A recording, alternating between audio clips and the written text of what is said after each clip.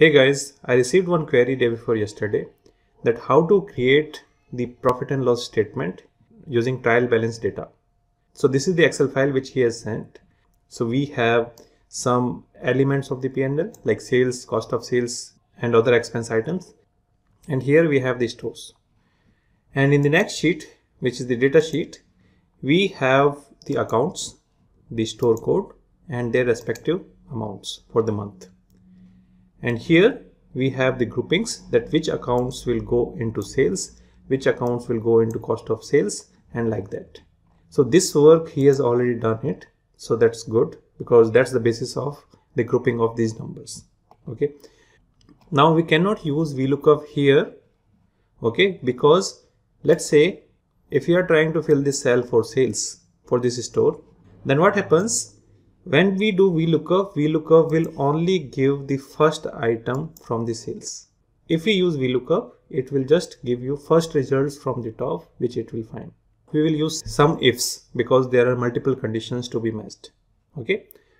So that's the place where I will write the formula because store 1 P&L, store 2 P&L, and this is just the summation of both the P&Ls. So we are not worried about the total P&L.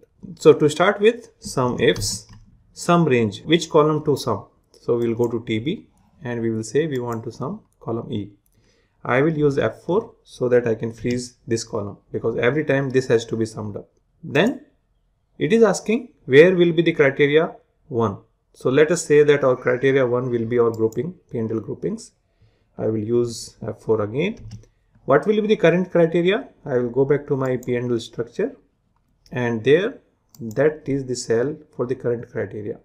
I will use dollar against column section because that needs to be fixed and row can move because for cost of sales it will be row number 10.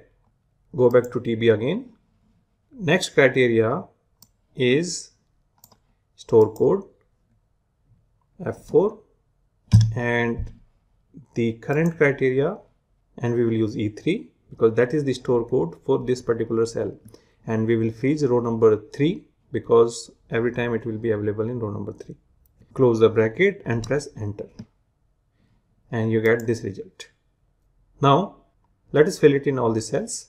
You can copy it and then select all the cells where you want to copy it. So using control key you can select multiple cells. For now let me paste it here and then these cells,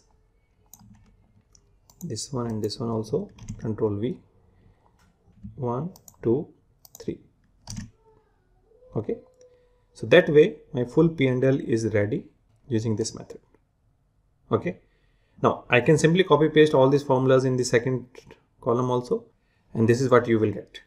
Okay, so first section was showing using SUMIFS where we were saying okay, sum this range and this is the criteria range 1 and current criteria will be this cell.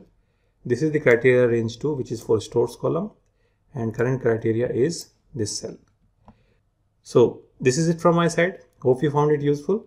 Please share your feedback in the comment section and which all ways you use to create a P&L. And if you feel that we are adding value to your Excel knowledge, then please subscribe the channel. Thanks for watching. See you in the next video.